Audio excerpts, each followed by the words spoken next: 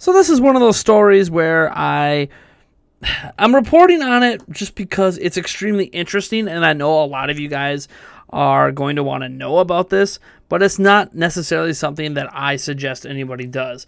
So you guys have seen the title of this video. Homebrew now works on Nintendo Switch. That is right. Hackers have been able to make the Homebrew application run on Nintendo Switch. Now, for those who don't know what Homebrew is, it is essentially a hack of a system, in this case the Switch, that allows you to install applications that you normally couldn't install on Switch. Sometimes this would include things you might find on like a Google Play Store, or custom created games that don't have to go through Nintendo's approval process, or what it's most popular and most commonly known for, allowing people to install specific emulators on the system, which can then be used to play old games. You can even emulate, technically, like on 3DS, Homebrew with using Homebrew on 3DS, you can illegally emulate 3DS games on the 3DS. So again, it's not something that I'm a big supporter of, but I am not going to lie, I played around with Homebrew back during the Wii days. So here is how it works. I'm getting this report from Nintendo Life, who condensed a longer report that was over at Wololo.net. So I'll have a link to both Nintendo Life and Wololo.net. But I'm going to stick with Nintendo Life because they did a better job condensing it. When I looked at the original report, it gets a little too technical. So let's just get to the basics here. It says, it's not like the Switch has any shortage of amazing quality games, but that never stops Homebrew enthusiasts from trying to get experimental with Nintendo hardware. After all, the Wii U and 3DS were eventually opened up to play Homebrew, so it was only a matter of time before an exploit was found on Switch. Over on the Wololo Homebrew community, it has been reported that following several months of tinkering, the Pega Switch toolkit has now made it possible to run Homebrew on Switch. However, there is a caveat. It must be running firmware 3.0.0, which is a problem because most Switch owners are updated to 4.0.1 by now.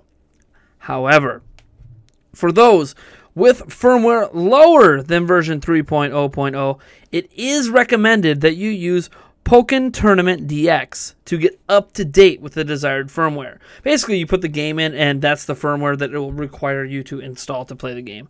It says right now it doesn't sound like there are any Homebrew games available as such, but the team behind RetroArch seems to think their emulator will be running on the Switch soon.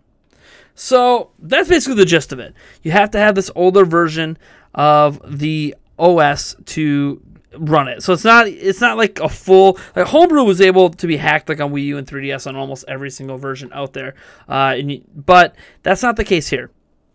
And the reason that this matters is because if you do reflash your Switch somehow, factory reset it back to below the firmware update, or whatever the case may be. You do what you can to get back to it, or you have an older firmware update. You can't play Super Mario Odyssey because Super Mario Odyssey requires 4.0.1. This is something that I think Nintendo has smartly done to combat piracy and to combat hacking of their system. Is sure, through an older version of their OS, you're able to run Homebrew.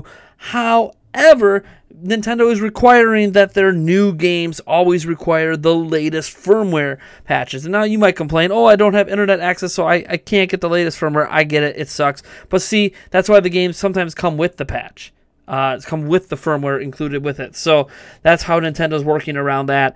And yeah, I mean, in general, you guys probably know my stance by now, but I stand against modifying and hacking your consoles, especially, okay, let me run that back a little bit. I'm not against you modifying your console and hacking it and seeing what you can do with the hardware. What I am against is doing it in a method that allows people to install emulators to play games illegally. And I understand that stance isn't necessarily popular. There's plenty of people out there that will tell me that emulation is valid and should be allowed and blah, blah, blah, blah, blah. Even if that emulation is of literally Nintendo Switch games, which means you're stealing games, because if you owned the game on Nintendo Switch, you wouldn't need to run an emulator to run the game on Nintendo Switch. So it's a very sticky situation to me. I just avoid the whole mess. there's multiple things that happen when you homebrew your system. One, it invalidates your warranty. So if anything happens to your Switch while it's under warranty, which all Nintendo Switches are right now, you just invalidated it and you can't get it replaced either by GameStop or Walmart or Amazon or wherever you got it, or by Nintendo themselves. And two, Nintendo severely frowns down upon this. So when you're looking to get newer Switch games, if you want to buy them, you can't get them, and it's potential that you might never be able to emulate them either, even if they release an emulator for them, just because of not being able to match up OS level updates. So it's definitely going to be interesting to see how this progresses moving forward. Nintendo has definitely learned how to combat homebrew a lot better than they have in the past. As I said, I fully used homebrew on Wii for a couple weeks, and I understood some of the benefits. It was kind of neat getting some applications and getting some emulators on my system that I couldn't normally have. I mean, on my Wii, I was emulating SNES games. The thing is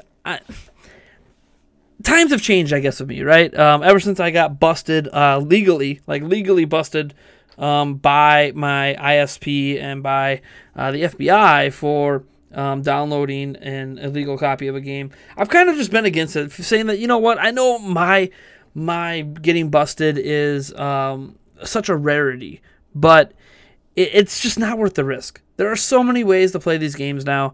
So many legal ways to play these games. I know that there's no Virtual Console yet on Switch. That could be a deterrent, but there is Virtual Console on Wii U. There is Virtual Console on Switch. There's SNES Classic out there, NES Classic. You could still buy the old system and go the old school retro gaming route. If you don't want to get the old system, there are new retro systems that play multiple different systems, and you can just go buy the cartridges. There's even still used like mom and pop shops around here that sell like SNES games and NES games and blah, blah, blah, blah, blah. And they're not usually that expensive. So, I don't know. You guys let me know what you think about this in the comments below. Do you plan to use Homebrew? Have you been waiting, like knowing that this was going to take the 3.0.0 update? Because we knew that this whole time that they were working on making Homebrew work with 3.0.0. That was stated a while back. That seemed to be where hackers were getting in. That's how hackers were able to access like the web browser, and how we found out about the golf game and blah, blah, blah. Everything seemed to be happening on that version of the OS. So you guys let me know what you think about all of that. In the comments below, your thoughts on emulation in general, your thoughts on Homebrew, on if this is a positive or negative thing, or just a, hey, whatever, it exists, it happens, people are going to do this. Let me know what you think about all this in the comments below. Anyways, folks, I am Nathaniel Rufflegents from Nintendo Prime, and if you like this video, well, you know what to do. And if you dislike the video, hit that dislike button. There is still time to enter our Nintendo Switch AAA 3-pack giveaway. We have a Gleam.io link down in the description below if you would like to enter that. The contest ends at the end of the, well, it's not even a contest, the giveaway ends at the end of the month. I'll select a winner and you will receive those 3 games, being LA Noire, Doom, and Skyrim for Nintendo Switch. That being said, folks, I will catch you in the next one.